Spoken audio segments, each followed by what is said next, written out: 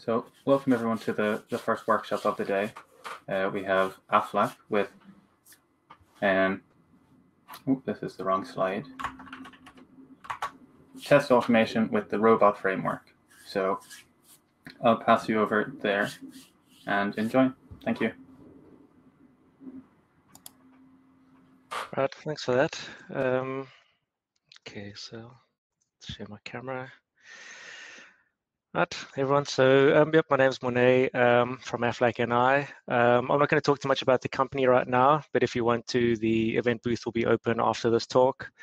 So go across, head over. There will be certain graduate and placement positions opening up towards the middle of the year. So go find out more from the guys about all of that later on. Right, so let me share my screen.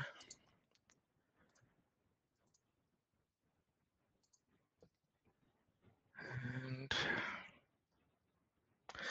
right. So, so today we'll be looking at test automation, and I'll be using Robot Framework for that, and I'll explain more about the reasoning behind that as well. So before we really get into the code side of things, I thought I just wanted to cover some of the logic behind automated testing and some theory that we just want to speak about before we get into the nitty-gritty of things. So test automation's been around probably about 2 decades, maybe a little bit longer. Now, what's important whenever you do try apply a strategy is that you think about the type of testing that you want to do and the level that you're going to do it on. All right. So the main heuristic that we'll use to help us with that is what we call the test automation pyramid. All right. So now you can see we've got several different examples of ones here. Generally, what we want to get out of these is where we're talking about the number of tests we want to do and the reasoning behind that. So you can see at the base of all the pyramids are the unit tests. All right, so these will be small pieces of code that's being tested with very simple tests. So these will be very basically inside small functions, just testing data ranges and things like that.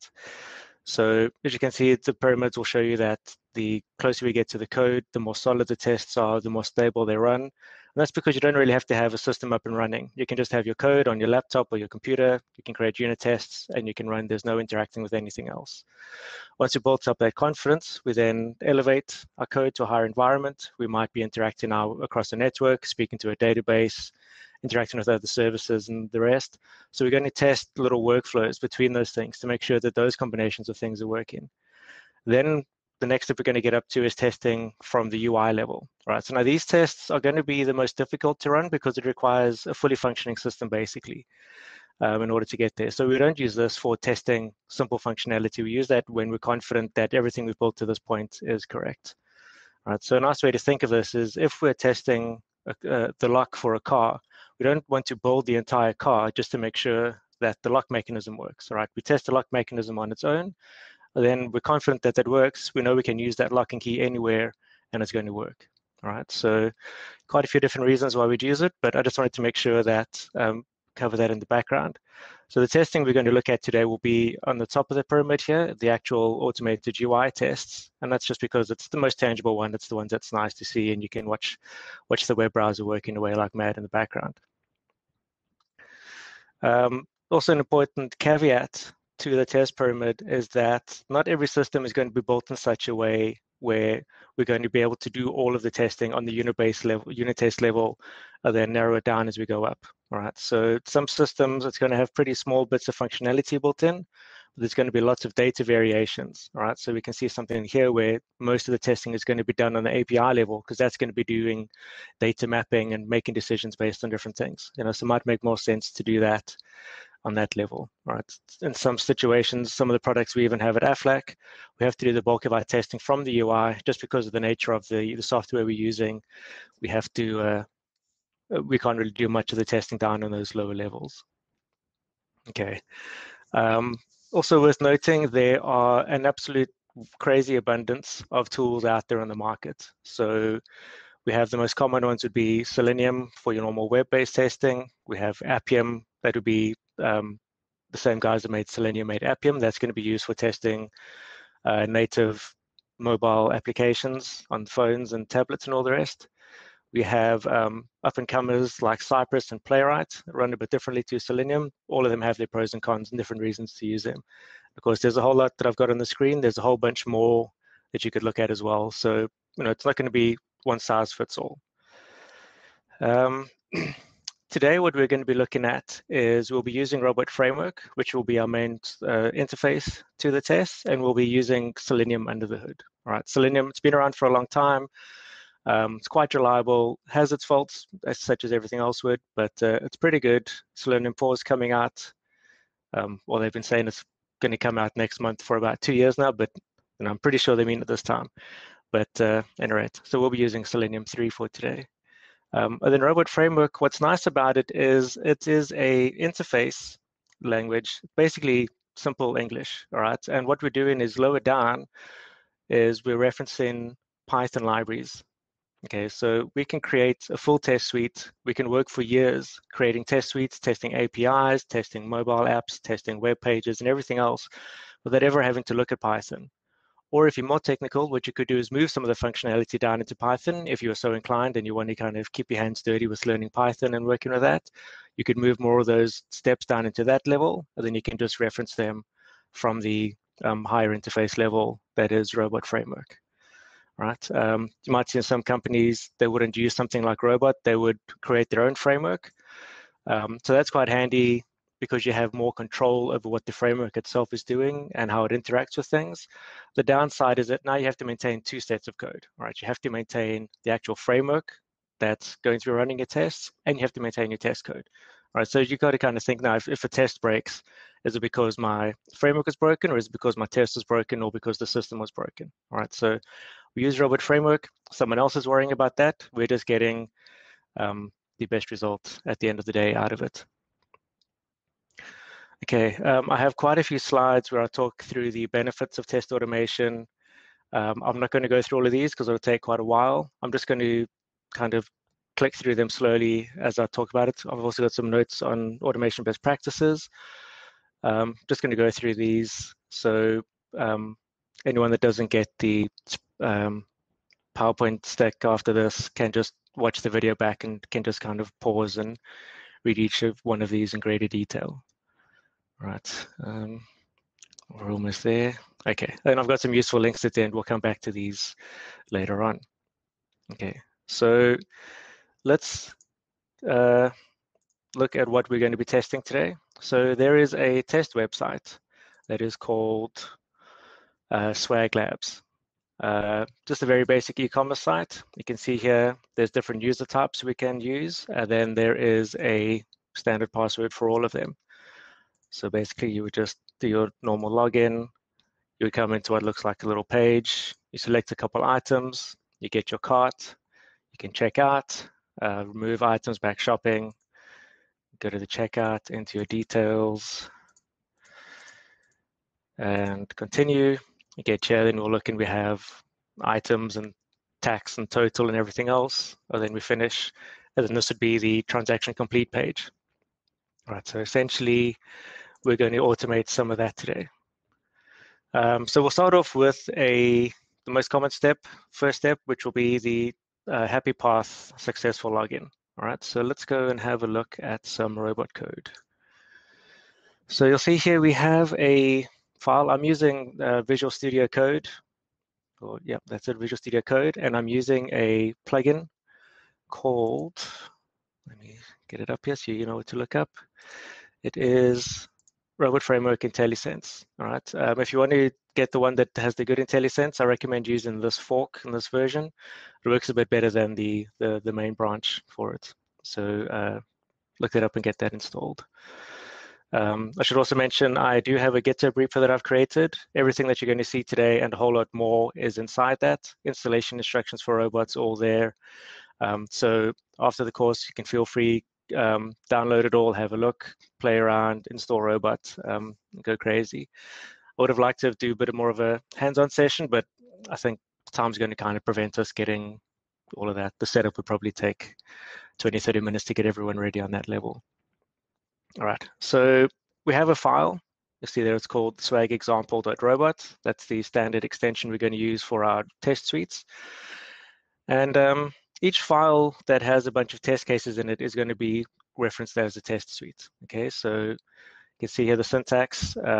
We can split it up into sections, which will be a settings, variables, and test cases. All right, so settings, we will use this to import whatever resources we're going to use. All right, so like I said, we're using the Selenium library. We can also, if we're going to do API testing, we would import whatever requests library we're going to be using, or whatever abundance of tools are available for us. We can also put code into different files, and we can then import those as a resource. We'll see that a bit later. And then we can also do some things here like suite setup and tear down, and test setup and tear down. And I'll talk a bit about more about that later on as well. So variable section, quite obviously, we're just going to list all of our variables out there we want to use. You can see here I've created one for the URL and the browser we're going to use. Test cases section, again, each of the test cases we're going to have. And then there's another section we can add, which I'll talk about later on.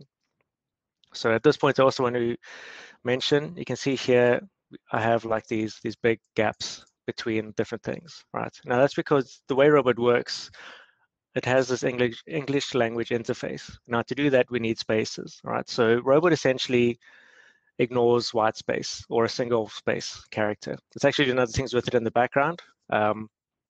But the important thing for us to know right now is that a single space will ultimately be ignored by Robot. Okay, so I could name our variables with a space in it like that if I wanted to, or I could just leave it as a single word. I'll just leave it as single words because it's easier to double click if I want to copy paste. And then we need 2 or more spaces to delineate between statements or variables, whatever the case might be. The standard is to use 4 just because it gives you a nice clear visual delineation of where there's a single space or multiple spaces.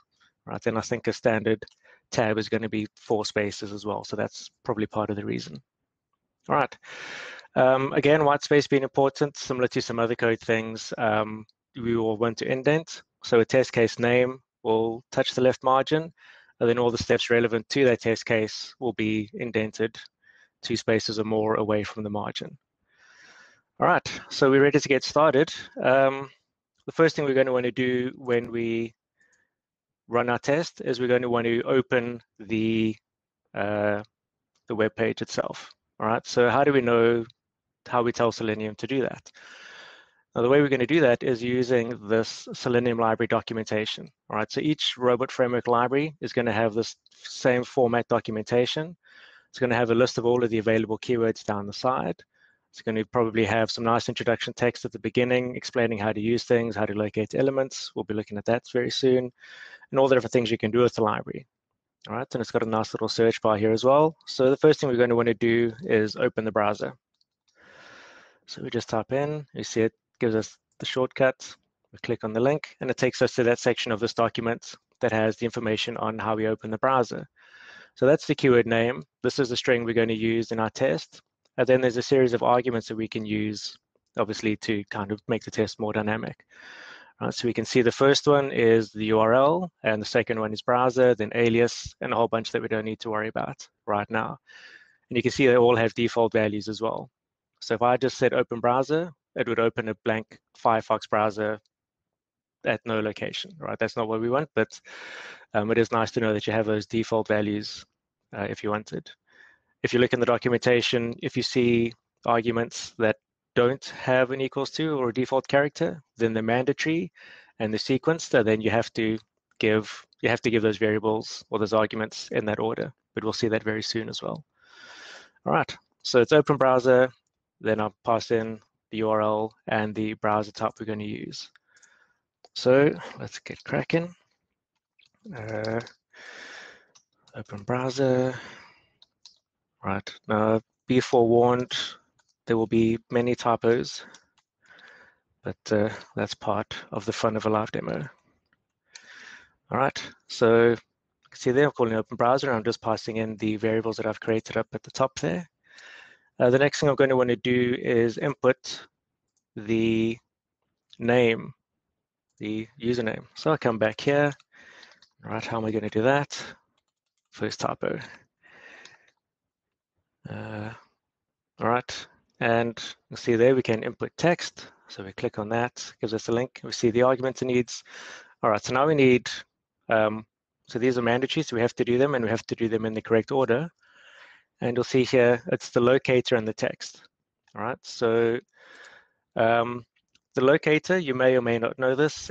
This is each HTML element on the page has a way that we can look it up. All right, so we can use the dev tools in the browser. To access that, we can either use F12, it'll bring it up. We can access it through our menu here. If we go more tools, developer tools, you see there's another keyboard shortcut. Or probably the most logical one is if you just go right click and inspect. All right, then what it'll do is take you directly to that element in your DOM. And then obviously if you scroll through this, you can see Chrome will highlight which element your mouse is hovering over inside that DOM. Okay, so you can see here the standard structure of this element is going to have the HTML tag, which for us is an input. It's going to have a series of key value pair attributes. And I'll tell you what, the one that we're going to be most interested in is the ID. All right, so IDs are not guaranteed uniqueness on a web page, right? HTML is very forgiving that way. But it is going to be one that's most likely to be unique, right? Hopefully, whenever developers are creating web pages, they'll have given all the elements IDs and will have been a bit conscious about giving it a nice unique name. If not, there's other tools we can use, but ideally we're going to use an ID. Then number 2 on the hierarchy would be name. Then we would go down to class. But now the lower down we go this list, the less likely it is for the attribute to be unique. So I just wanted to also mention, if we have a look inside our documentation here, you can see there's a nice clear section on how to locate elements. And then you can see it mentions there what the different strategies are we can use. Then it gives us some nice examples of how we can use them. And I think that is in the actual keyword. No, we'll enter it. We don't need examples. You're going to see one right now. So enter it. Okay, so I said we're going to use ID. All right, so I'm just going to copy that out. Let's go over to our test, and we're going to input. It's always going to be input that gets me wrong. Input text, and we're using ID as our locator, and we paste it in. And then we're going to put in the text was the next argument, which we know is standard user. Okay, so that's pretty cool. So that's the next thing. Next is password. We know that that's the next one in our DOM. We have an ID for that. So we have very friendly developers for this website who made sure they put in nice clear tags for us. And password, and it was super secret. Oh no, it was secret source. Okay, now the next thing we're going to do is click the login button. So we know that that's next on our list. So that's going to be something different. So let's see what we have here. So we're going to click. And so we have options. We've got a click button, we've got a click element, image, link, all these different ones. So there is a click button, but what I can fast forward through trying it and finding an error is that this won't work. And now the reason for that is this element type isn't actually a button. All right, so we'll talk a little bit later on about what robots doing in the background when we're calling things by ID and that, and we'll talk about XPaths. But for now, what I can tell you is that click button won't work. So we're going to rely on the next one, which is a bit of a generic approach, which is click element. All right, so in this case, it doesn't matter what the element type is that we're referencing. If it's a label or a button or anything, doesn't matter what it is. It's going to find that element and it's going to click on it. So we'll use this one instead. So let's get back. I'm going to go click element and pass in the ID, which I didn't copy.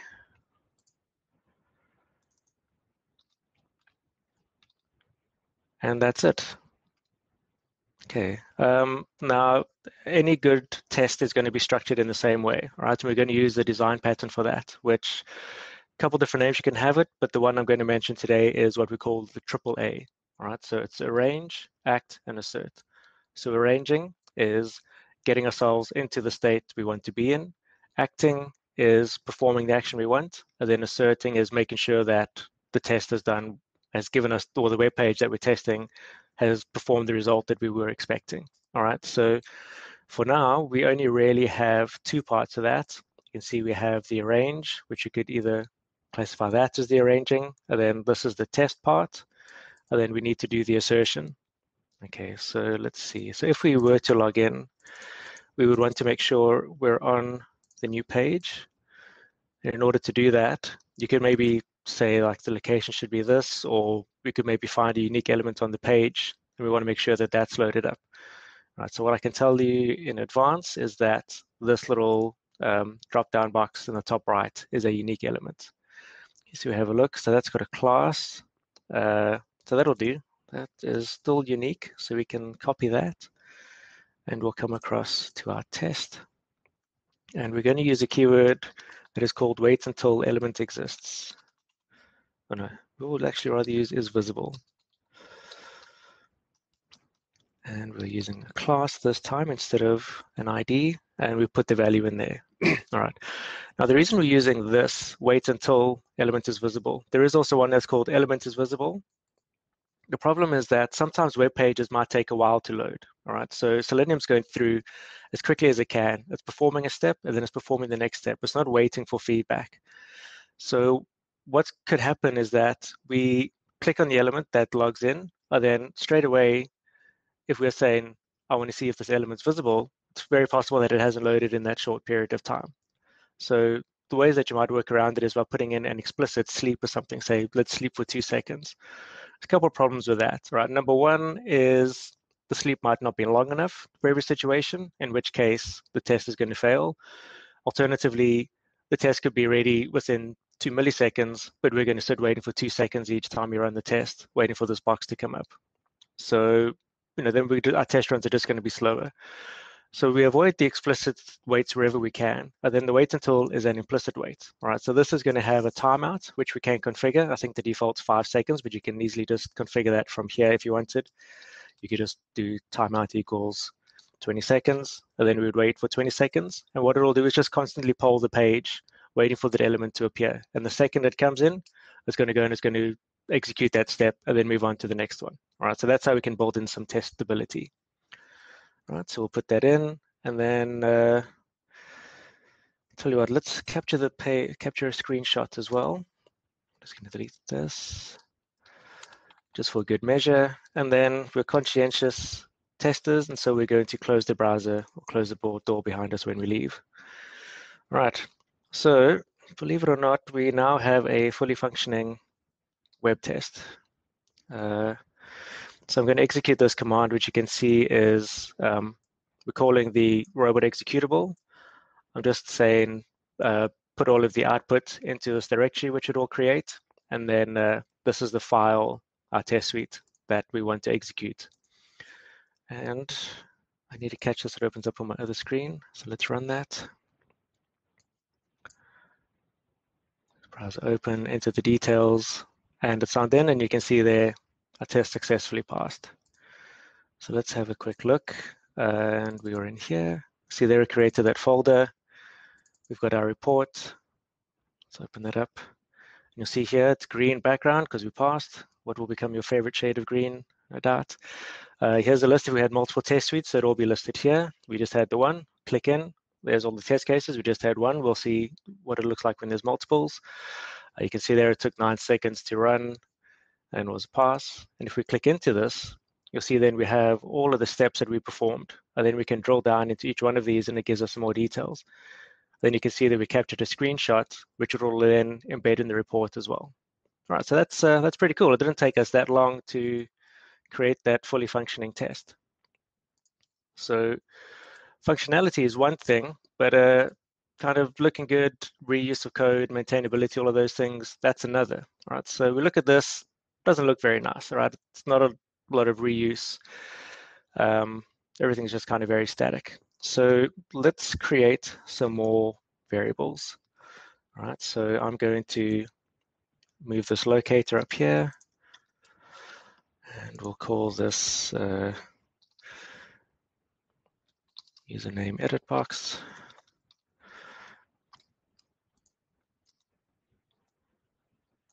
And it will go here. And in the interest of saving time, I won't make you watch me fumble my way through doing that for everything. we'll just copy paste. All right, so you can see now we just fast forwarded a couple minutes. But you can see I have input text, and I'm going to input text into the username edit box, and I'm going to use the correct username. All right, so at least now the steps have more context to what I'm doing. But it's still not great. All right, we're talking about input text and click elements and weights. You know, if we had to give this to a business person and say, is this test performing what you expected? They're not going to get a full idea. You know, and you can imagine if this is quite a big test case with lots of steps and moving between screens, it's not going to be very clear what we're doing. All right, so we're going to create our own bespoke keywords for this.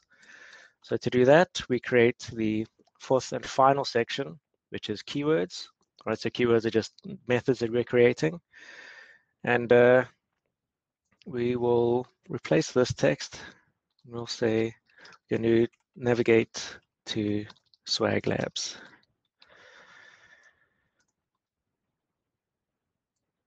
And show you all the wrong things to do up front so that you don't do them yourself. All right, so there we go. So keyword, same as a test case, the name touches the left margin, and then we indent for everything underneath that.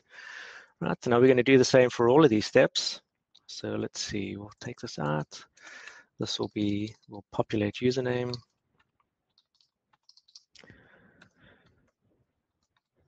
And that's going to be input text username. Okay, but we can't really do that because now we're going to hard code the correct username into this. So just as we would do with regular programming, we're going to make this more generic. Okay, so let's see. So we're going to rather pass it in as an argument from our test case, so we can use it in argument. Let's do this. So we're going to pass in arguments. We'll give it an obvious name, which will just be username, nice and generic. And that's what we're going to then pass into the step rather than the hard-coded one. And then our test step will now just be populate username, and then the type of username that we want to pass in, which you know is going to be the standard user. Right. So we're going to just keep on doing the same for everything else. And again, I'll just fast forward.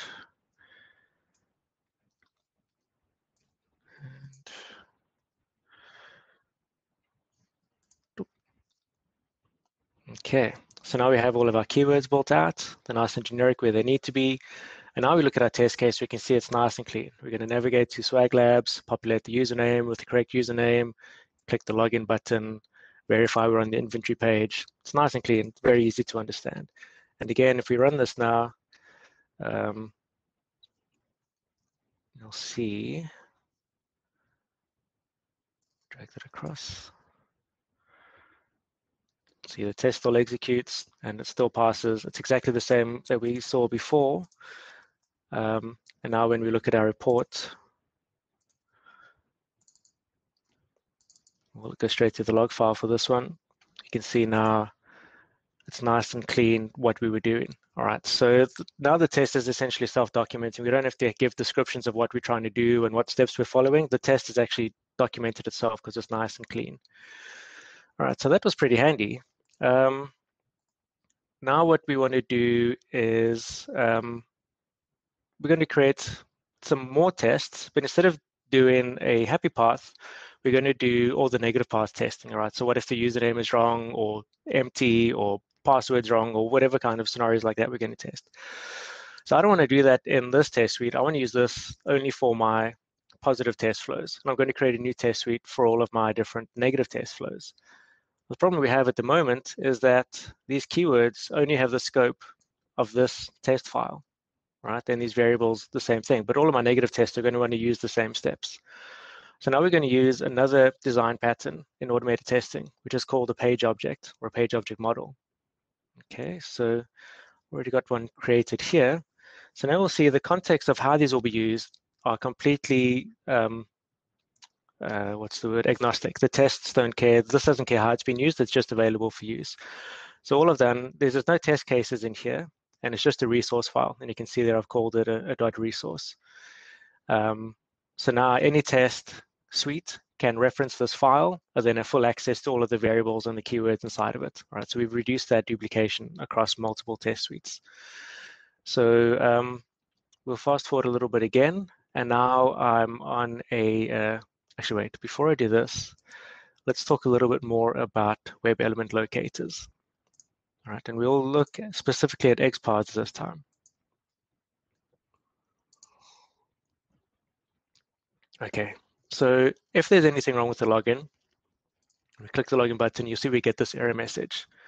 So let's inspect that, and we'll see here there's no ID or name or class or any kind of, there's none of these basic element locators in this list that we see here. All right, so we're going to actually then have to create our own XPath to locate that element.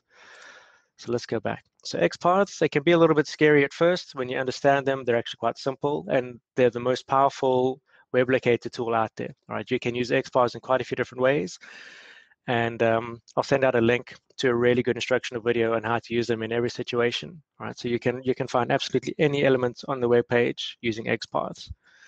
Now they're all going to follow the same basic structure whenever we create them. All right, so if you're in this little window and you press Control F, you'll see we brought up a little viewer down at the bottom. All right, so let's have a look at what an XPath would look like for our username option. Okay, so we start off with a double // and that's going to basically say any item that matches this criteria, starting from the top of the page going down. A single / would be start at the top and work down. A double means anywhere that's in the DOM. All right, so the first item we're going to put in is the HTML tag, which we know is this one here, which is input. All right, so we're going to say, show me all of your input HTML tags. And we'll see here we have 3. All right, so if we click through this, you'll see the 3 different input tags that we have. All right, so we don't want 3, we want 1. So we're going to now add some more criteria to this. So we put in our square brackets. And remember, these are attributes of the element. So we'll say attribute of ID must equal. Now this is an exact string match, so this will be case sensitive. And username. And now you can see there, now that's taken us directly to only one of one. Okay, so this is a pretty good XPath. Now, you remember I said earlier that the click button option wouldn't work in Robot because this wasn't a button.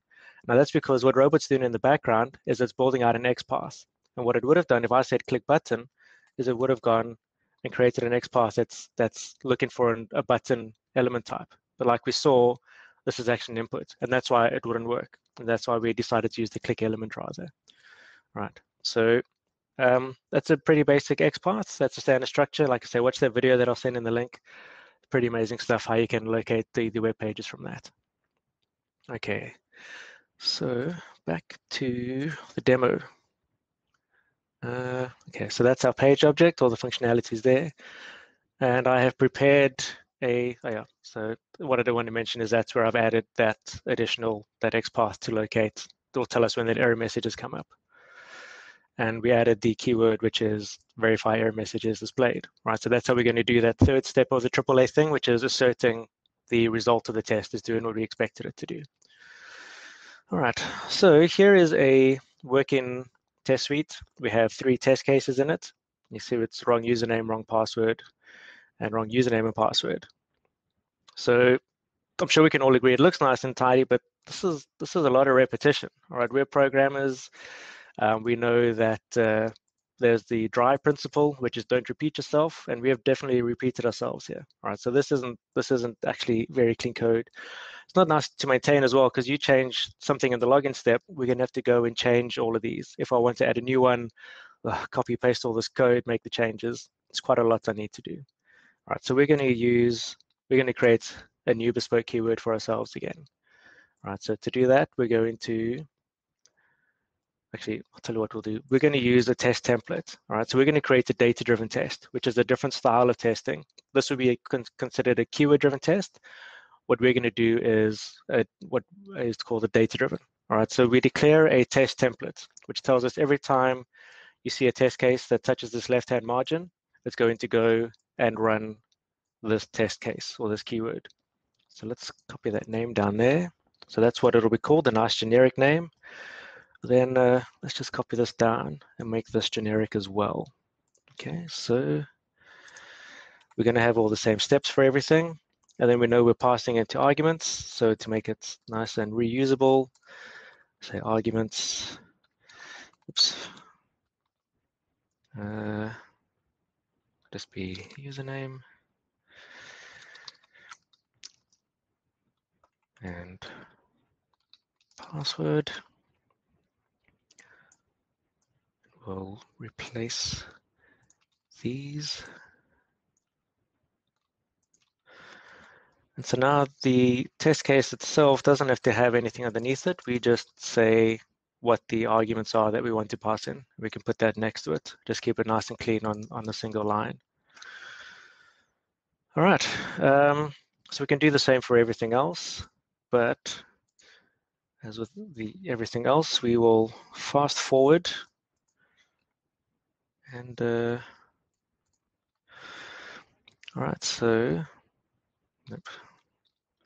So fast forward, so we have our keywords there. You see I've added quite a few more now. So we've got a couple options of what if it's an empty username or empty password, empty both, incorrect, correct combinations. We've got all these different combinations. So now you can see each one of these lines is its own test case. So it's much cleaner. So now we've gone down from having 50 lines for 3 tests to having 30 lines for, what's that, 6, 7 tests.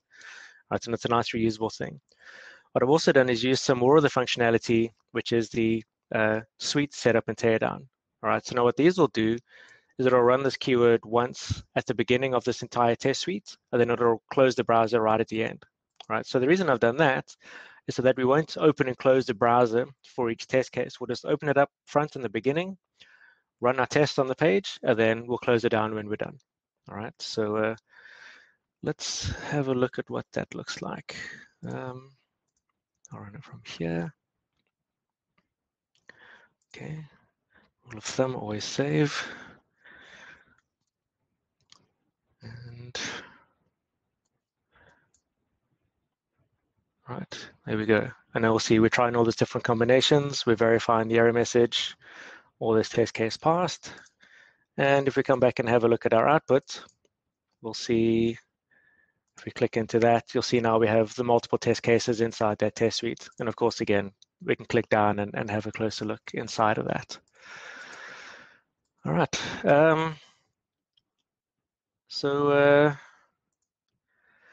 it's looking pretty good.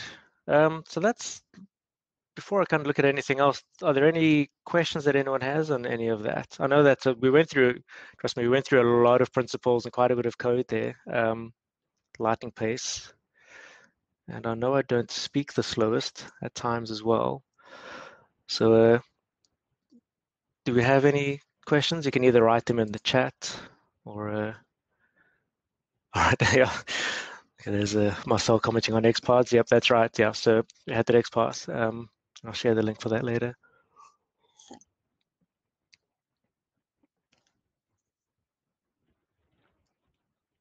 All right, so what we also want to look at, remember I did say we can do our API testing from here as well. So here's just a little example. Not going to lie, I just copied this one off the internet. But basically, you'll see we're using some different libraries. So we have the collections library. So this we're going to use for data dictionaries and lists. We can control all of that from there, adding and deleting and comparing lists and dictionaries. And we're using the requests library, which is a HTTP request library. Okay, so that's going to be used for all of our API calls, all of our gets and posts, so then verifying responses and things like that. So here you can see the test setup. We're just going to create a session, which we give an alias, and then that's going to then create a session with the with that URL endpoint. And then we're also going to create a new session with Google. We're then going to perform a get on the Google session. We're going to verify that we get a 200 in return. We're then going to do a get on the JSON placeholder for the post. I think that's going to just send back a template maybe of what we're going to do for the post. We're then just going to verify that we got an OK response from Google as well. And then we're going to check that our response from Google has this string in the body. Very nice, rolls off the tongue string in the body there. We're then going to do another test, which is going to be posting a request, which is then going to, but part of our setup is we're going to create a dictionary with these different key value pair items in it. We're then going to post it to the JSON placeholder session, and then we're going to check that we get a 201, which is a created status. Then we're just going to verify that the body contains that. Okay, so let's give that a run. So robot, and I'll just keep it simple. So that ran nice and quick. You'll see we logged some of the things out to the console. But let's have a look at the report.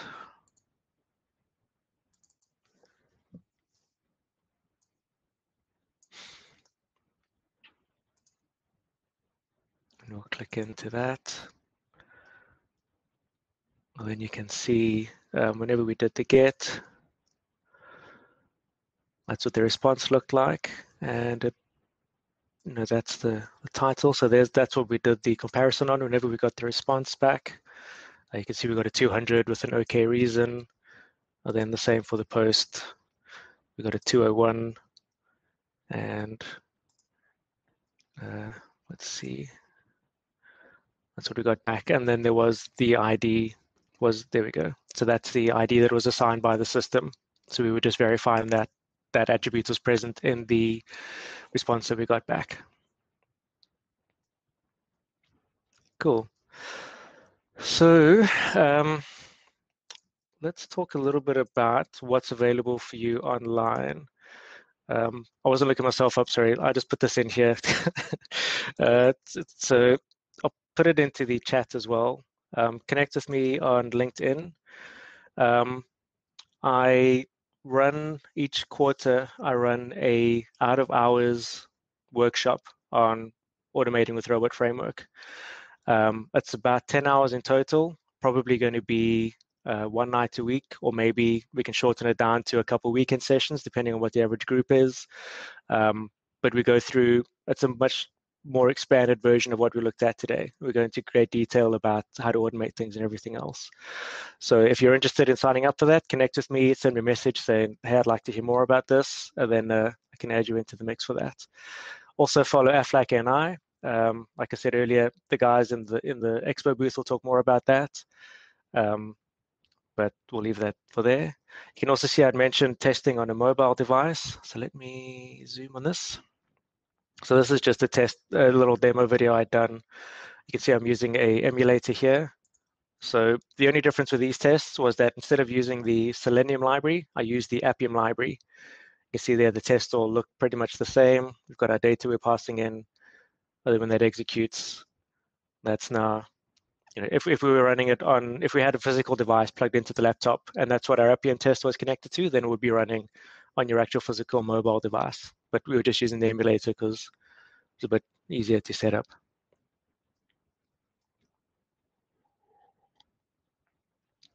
All right, I won't make you watch that whole video. I think get the general idea. See there, the Appium library is being used. And all right, so what's available online? Let me put this into the chat as well. So this is just a little repo that I created. It has installation instructions. So you just install Python 3, add a couple environment variables to the scripts folder. I think the Python install will do this one automatically for you. You need to add a separate one for the scripts folder. We need some web drivers. So these are the components. So this is what Selenium's talking to. And then these drivers are then talking to the actual web browsers. All right. So you'll need one for Chrome and Firefox and Edge and IE, whatever you want to run your tests on. They'll each have their own web driver. So you can download those. Gave you the path to get the Chrome one, which is what we use today. Excuse me. If you want to run separately, actually that's what I can show you quick. We got a bit of time. If I wanted to run this example in Firefox, which is hopefully installed for the purposes of this demo, I just have to change this here. And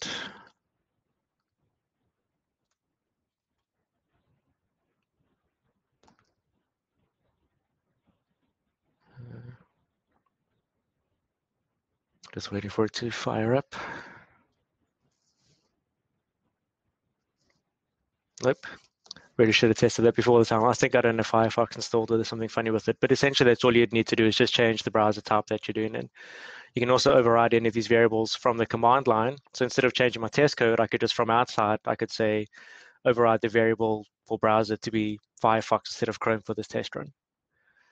So it's nice and dynamic that way. But anyway, so back to what you can look at on GitHub is you can then get your web drivers. You just use the pip install, get robot framework, the Selenium library, and the debug library.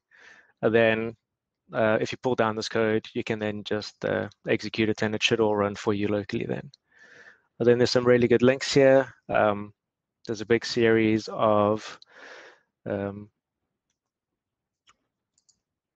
links here. This is a nice curated list which has pretty much every useful library for robot framework that's available. So instead of trying to search Chrome, go through Google or Pipey or all these different things to try to find it, you can just come in here, and there's nice descriptions and links to pretty much anything that you'd want to do your test against. SOAP testing, what else have we got? Selenium, or the eyes library, that's for doing visual verification using Apply tools. There's a whole bunch of libraries in there, links and all the rest. We also have, there's a cookbook, which gives nice snippets of example code for different things. So how to do, how to handle lists, do for loops, logging, XML, all of these different things that you're probably going to want to at some point do some level of testing on. There's some nice sample code there. Okay. So is there anything else you'd like to see me try do, probably fail, something I haven't practiced, or are there any questions anyone has on any of that?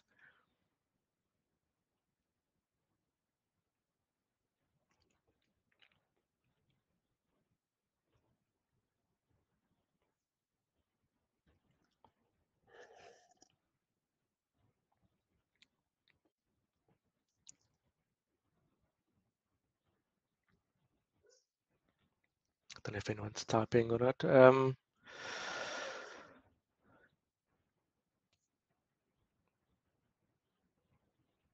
Cool. Well, thanks, Ashin. Yep. So like I say, so go have a look at that, that little repo of mine. Very simple to run. There's a lot of documentation for Robot Framework as well. Have a look here. So this is the documentation they provide. Full user guide, examples of everything you need, and then these are all the built-in libraries that come with it. So if you're interacting with date time or the operating system, general string functionality, all of the work's already done for it. Now that's a nice thing about Python in general, and then also with Robot Framework, because it's utilizing all that Python is, if you want to do something, there's a pretty good chance someone's already done it, so you can just kind of consume someone else's knowledge or someone else's hard work.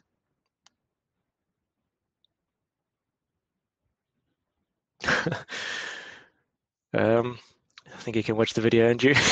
No worries. Cool. I think we'll leave it there. I know there's another sidetrack conversation starting now. I hope you guys enjoyed it. Connect on LinkedIn, and then I think we can call it a day. Perfect. Thank you. Actually, that was really interesting. And yeah, it's a very cool technology. So thank you very much. So this session will be back again at 1, where we'll have Microsoft going through inclusive in the workspace. So thank you. Thanks, bye everyone.